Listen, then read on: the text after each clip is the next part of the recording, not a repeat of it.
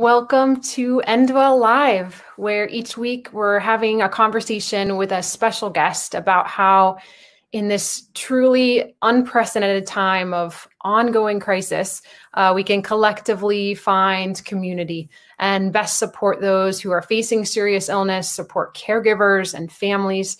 I'm Shoshana Ungerleider, a physician and the founder of Endwell, where we're focused on making the end of life a part of life. And I hope that you're all safe and healthy. And if not healthy, I do hope that you're on the mend. And we're coming to you today to find community in one another and support our physical and our emotional health during this tough time through a virtual conversation. So today I have the pleasure of speaking with the incredible nurse, social worker, activist, Ladybird Morgan, who's been working in end-of-life care and on the front lines of sexual violence as a registered nurse, clinical social worker, and an educator for 20 plus years. She's worked with the Zen Hospice Project, Hospice by the Bay, Marin General Hospital, Doctors Without Borders, and she's helped medical providers, families, and private caregivers, as well as directors of programs and institutions around the world to be present in the face of trauma. So we're going to talk for 20 minutes or so, and then open it up to you, our audience. So if you are joining us live today, hello. Please say hello in the comments below and tell us where you're from. And please ask us questions and make comments throughout. And then be sure to share this link on your own page. And we want others to join the conversation. So the more you're engaged, the more other people will tune in as well. And I want to thank the Cambia Health Foundation and the Tauber Family Foundation for their support of this program. So with that, hi, Ladybird. How are you? Good morning. Thank you so much for having me, Shoshana. It's really lovely to be a part of this conversation. I'm well. I'm living in the world. Yeah. Yeah. That's such a funny question to ask people, nowadays, and it's hard to, come up with an authentic answer, I think. But I'm glad to hear that you're well. You're a co-founder of the Humane Prison Hospice Project. So as you know, we had one of your other founders, Marvin Much, on the stage at Endwell last December, and your work resonated deeply, with our audience. I'd love to know the origin story and the mission of the Humane Hospice Prison Project. Well, the mission is really to bring humanity to the world in every way that we can. We Humane Prison Hospice Project, our intention is to train prisoners to provide bedside care to their fellow prisoners, inmates who are dying inside the prisons where they live, men and women. And it provides a stepping stone to access humanity. It brings humanity to everyone involved. And that's our mission. Our hope is to bring it to all of California prisons. And in this moment, with the coronavirus and the disasters that are happening in the California Department of Corrections, it feels like a very amazing moment to be able to offer this conversation and this possibility to the Department of Corrections as a way to bring some more humanity to the men and women who are incarcerated in our state, California. We brought this together because myself, Sandra Fish, who is also the co-founder, and Marvin Much, we aligned in this one area, which was that everyone deserves to access humanity, and the men and women who are serving their time behind bars are humans, and it impacts them deeply when somebody dies. It's traumatic to die alone. It's traumatic to die without any services. And I would say that also the caregivers, the medical professionals, and the correctional officers who are in these prisons are also human beings. And to be in an environment where you're not allowed to help in the ways that you might if you weren't in that environment is also very traumatic for them. And so bringing hospice programs into prisons is actually, it heals and serves everyone involved, not just the person dying or the person providing the care. So beautiful. My goodness. If you're just joining us, I'm talking with nurse, social worker, and activist Ladybird Morgan, the co-founder of the Humane Prison Hospice Project. Please give this conversation a thumbs up, like, and share it on your own page so others can join. Ladybird, I understand that in addition to focusing on getting hospice projects inside prisons, you've trained a group of incarcerated men at San Quentin called Brothers Keepers to be end-of-life volunteers. From what I understand, both the men who are dying and the men who volunteer benefit from this work. Tell us about it. Yeah, so we were able to meet a group called the Brothers Keepers. Sandy Fish, actually, who's really spearheaded all of this work in terms of pulling people together and getting things to continue to move forward, met the Brothers Keepers in the early 2010s, 2012. And this was a group self-formed in San Quentin by Marvin Mutch, actually, to provide peer support to each other around suicide prevention. And over all of those years, the men kept asking for skills around end of life. Could they please be taught how to deal with this? Because the men were dying alone in their cells. They were trying to hold that space for them, and they didn't know how to do that. So we partnered with the Brothers Keepers and brought in end of life training with the support of Mission Hospice and Home Care and a remarkable team of palliative care and hospice care physicians, nurses, body care workers in San Quentin. And so this core group of Brothers Keepers were trained. It was about 10 of them. And there is not a hospice program at San Quentin. So they were given the training. And what we did was we just talked about it a lot. We sat in a circle. We talked about what it was like to die. We talked about the experiences that we had and the experiences that they had had caring for people who had died. And our intention is to continue to request that there becomes a hospice program at San Quentin, but we didn't actually get to implement that in that way.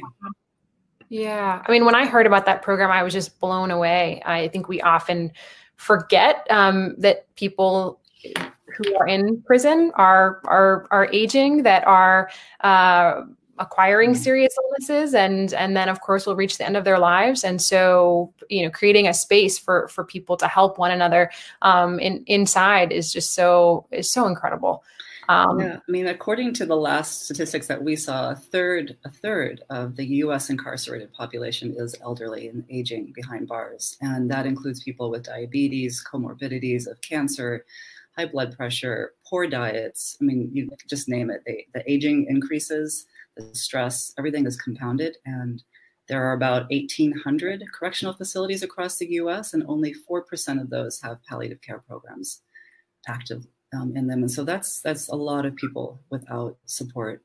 Yeah. The prisoners and I mean, I always do, kind of, because I'm a medical professional, I do tend to think also about that as well, thinking there are people who are not getting services, but when a professional cannot provide the adequate services, that is also a stress. And so, it's both and. So we've seen in the news the pandemic is hitting prisons very hard. Over 2,000 people at San Quentin have tested positive, I believe, as of yesterday. Can you share? Are you hearing anything from your contacts inside about this? The contacts is sort of interesting because we don't really particularly have contacts inside, but we have the group of men who we're not technically able to get access to. We've been sending letters into them, supporting them, trying to follow up. And what we hear back is what we get back from other men. There's one man who's actually a reporter, Juan, who I would love to actually read just a little paragraph of his personal experience, if that's okay, because he sent this out. He's a reporter in San Quentin. His name is Juan Moreno Haynes. On June 27th at 11:51 a.m., a correctional officer came to my North Block cell and said that I tested positive for COVID-19. I was locked in cell 363. About an hour later, an announcement came over the PA system saying that prisoners are required to wear face masks when nurses show up to take temperatures. Showers and telephones were held up so that the 63 prisoners could be moved out of North Block to Badger Section. Badger Section once was a reception center for new prisoners to the prison system. My name came up as one of the 63. My cellie helped me pack all of my stuff, and I pushed a collection of books and reporter's notes and memorabilia away from the place where I lived for the last 13 years. When I got to Badger Section, exhaustion, the kind that felt like pneumonia that comes from Legionnaire's disease, stung my lungs. I rested a little bit before taking my property to the third tier cell. A couple of youngsters saw me struggling and helped me. There was someone from North Block already in 314. We moved stuff around to accommodate each other. There's no electricity in the cells to power TVs or radios. There are only lights. It's like a dungeon. it goes on, and I'm not going to read the entire thing, but what really has happened is that, the Department of Corrections has known for a long time that it's overpopulated, and this is not a place to deal with viruses in that way. And the men and women are terrified, and they're suffering, and they don't have access to their family members, to hot meals, to things that we would assume are happening. So it's quite traumatic for them inside. Oh, well, thank you for sharing that bit of reality. That's just heartbreaking to hear. Gosh, if you're just joining us, I'm talking with nurse, social worker, and activist Ladybird Morgan. She's the co-founder of the Humane Prison Hospice Project. Please give this conversation a like, make any comments or questions as we go, and share this conversation on your own page so others can join us. The world at large, Ladybird, is catching up to this concept of intersectionality. What I mean by that is that multiple factors, identities, conditions can be present in every individual, right? This seems obvious to some, but I think for years, public and private healthcare for sure has generally been trying to squeeze people into one box, whether it's demographic or medical or even spiritual. You seem to have always been working in that world with a much wider vision. Can you say a little bit about that? Yeah, it's a little hard to articulate. My first comment is to say we're all operating in that world. And I think what I've come to experience as I've gotten older and done the work that I've done is that it's actually easier to not segment out. The more I try to say, like, well, this is when I talk about end of life, and this is when I talk about sexual violence, or this is a trauma conversation, and this is a non-traumatic conversation, is when I start to feel like I am no longer speaking my authentic voice and just being a human being. I'm now performing. I'm now fulfilling a role, and that rarely serves the people that I'm speaking to. There's rarely a cross sort of, I don't want to say cross-pollination, but they can't feel it. They can't experience what I'm actually talking about. So as I've done work as a social worker and a nurse in sexual violence and end of life, those two came together because I was really working with humans. I'm always working with human beings on the planet Earth. And those similarities I can relate to, even with tremendous differences around race and culture and class, gender. Those are other conversations, but the humanity is what I try to always come and relate to and from. And that's usually where somebody can respond back. Yeah. I wish so many more people shared that perspective, right? I think that's incredible. Well, this leads me to a question about your new venture with our dear mutual friend, Dr. BJ Miller, called Metal Health.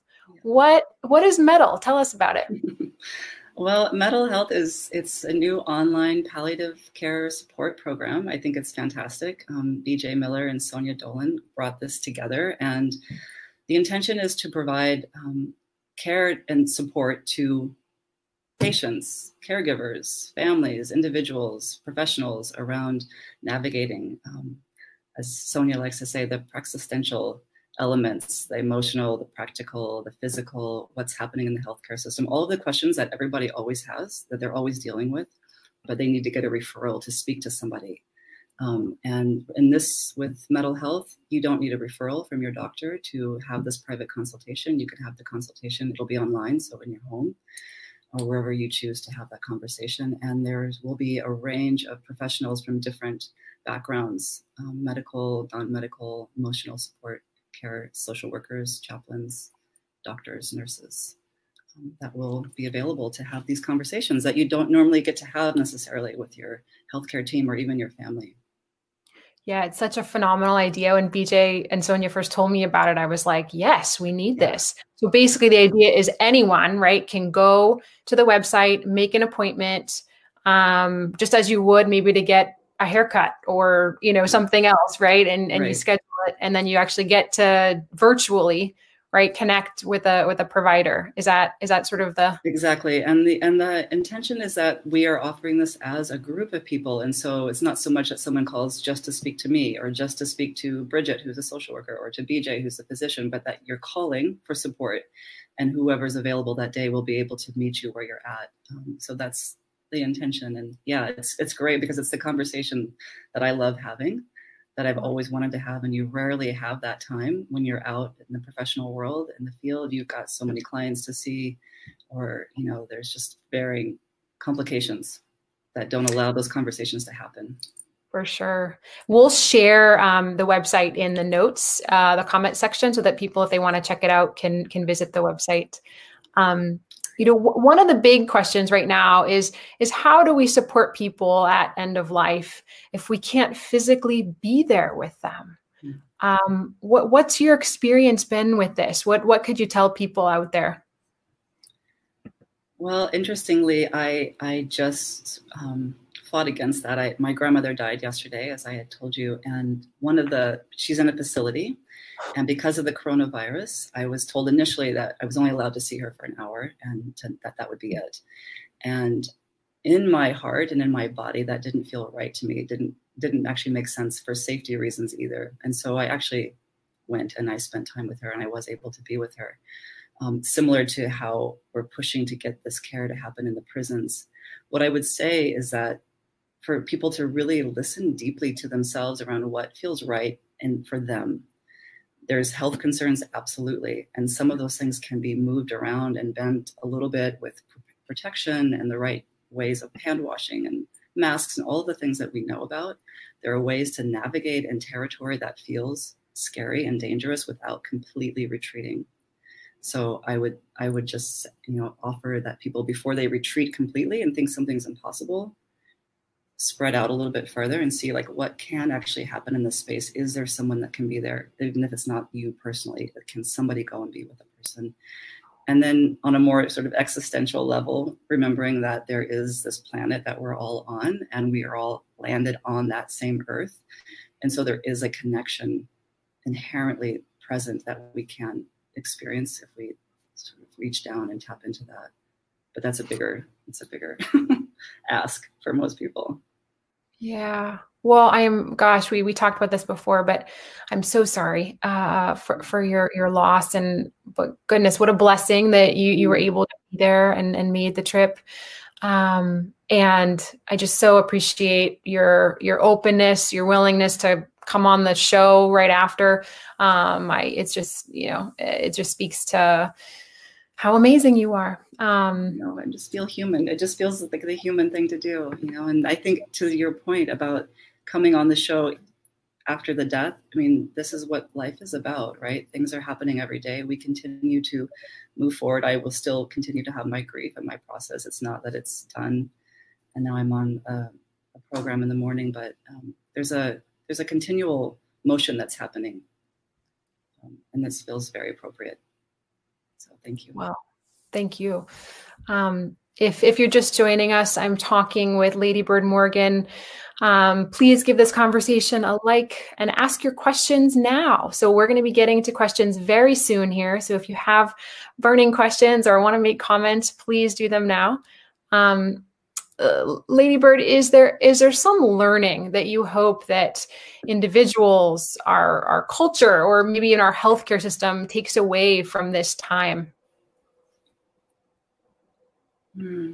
I guess I can speak for myself. What I'm hoping to take from this is to really listen to myself at a deeper level, sort of what I spoke to about coming down and being with my grandmother.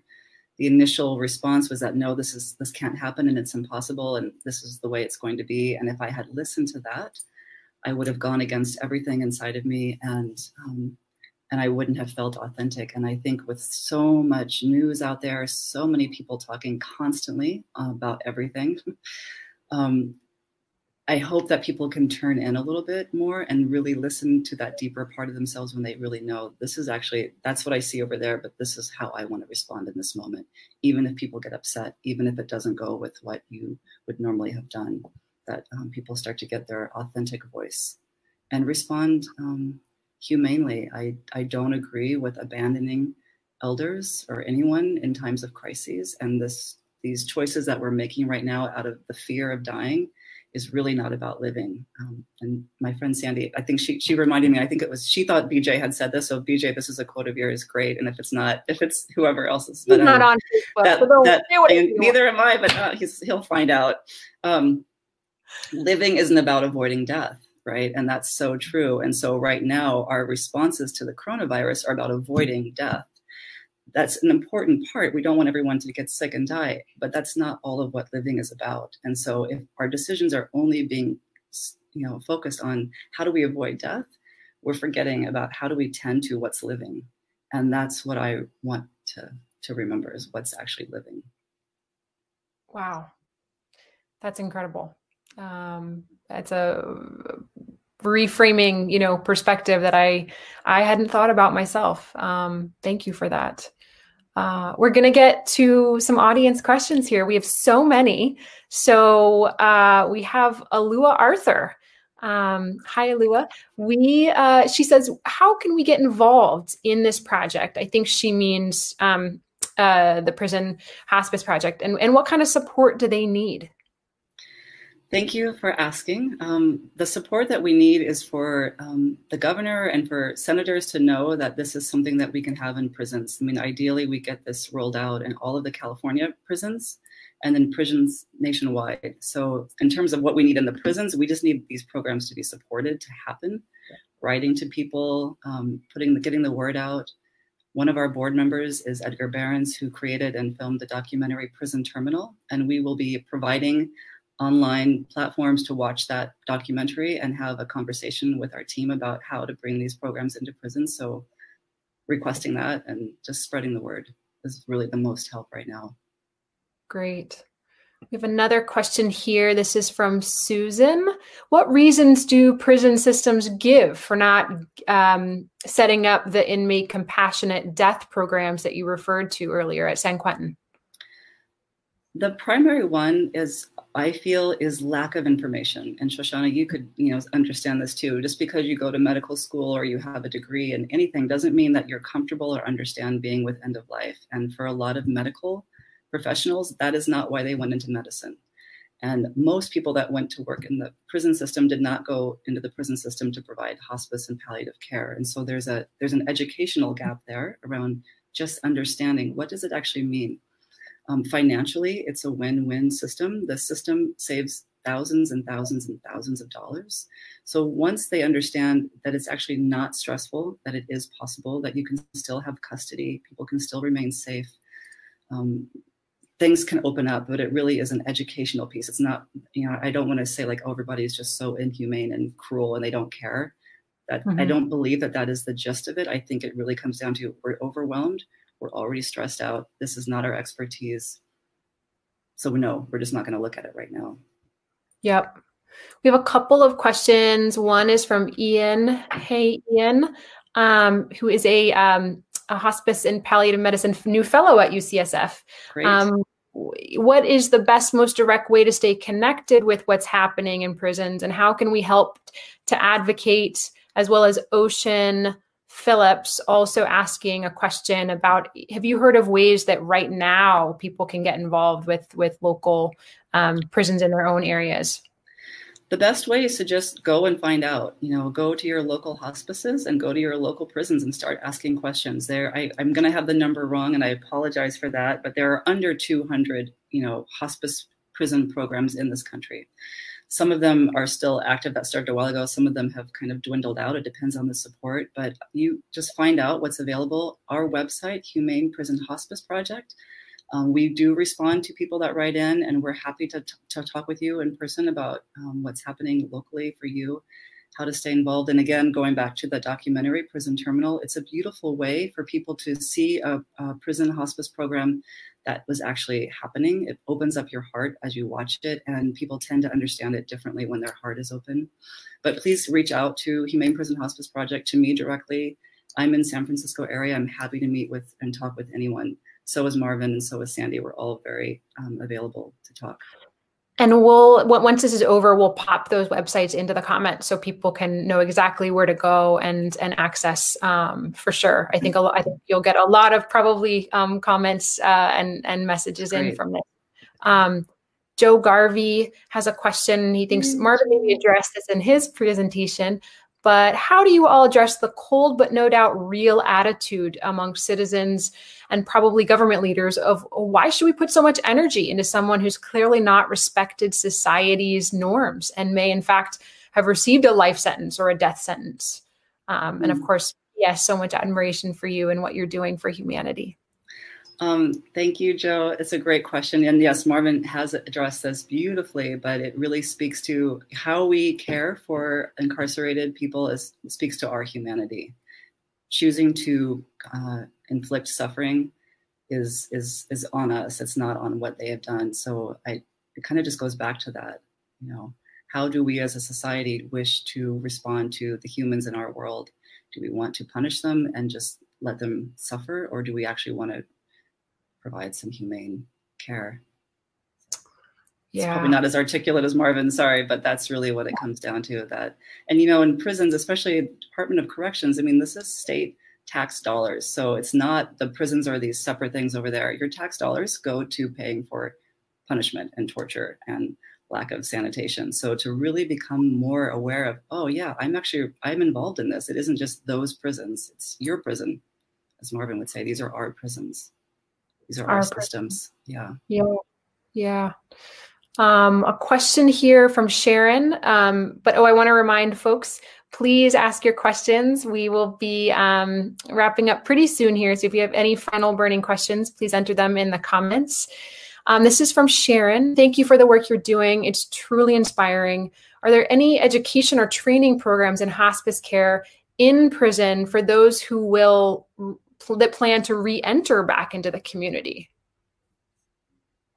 I'm not sure I understand the question. But I guess what I'll speak to is the men that are trained, and it depends on where you are, which prisons and which hospice programs. Most of these programs are for prisoners who are serving life, and so they're not actually eligible for parole.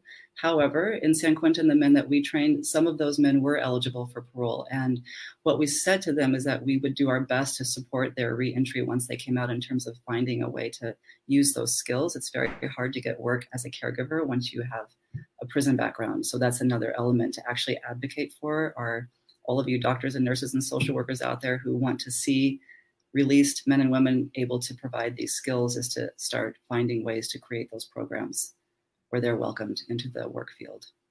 Yeah. I hope that answered your question. I'm not sure. If you have it, just email me and I'll respond to it. Yeah. Question from Lisa. You've talked about this a lot already, but do the programs differ in various states based on state regulation about, as far as you know, what can be set up for end-of-life compassion programs? Yeah, I mean, they absolutely do. In fact, coming down here, I'm in Arizona, where my grandmother just died, and the hospice there is completely different in terms of the medications and how they use them than what I was familiar with in San Francisco. And when I came from Washington State, we used different medications there and different modalities. So it's fascinating. Basically, prisons are their own kingdoms, and the warden gets to decide how things happen, and they talk to the chief medical officer, and they create what's going to happen. The more education they can have around options and what works and what's available, and the more supported they feel in providing those options, then I think, those are the barriers, is really just understanding what the options are and how to bring them in. Yeah. Well, gosh, Ladybird, thank you for this conversation. This has been really amazing. Fantastic engagement from everybody out there watching. Thank you for all your questions and comments. And everybody, we actually want to hear from you. We want to know at Endwell, how has COVID-19 changed how you feel about and prepare for serious illness, for caregiving, for the end of life? Please go to endwellproject.org/stories to share your story with us. And we hope that you'll tune in next week for another conversation in the series. I want to thank again our sponsors, the Cambia Health Foundation and the Tauber Family Foundation, for their support of this program.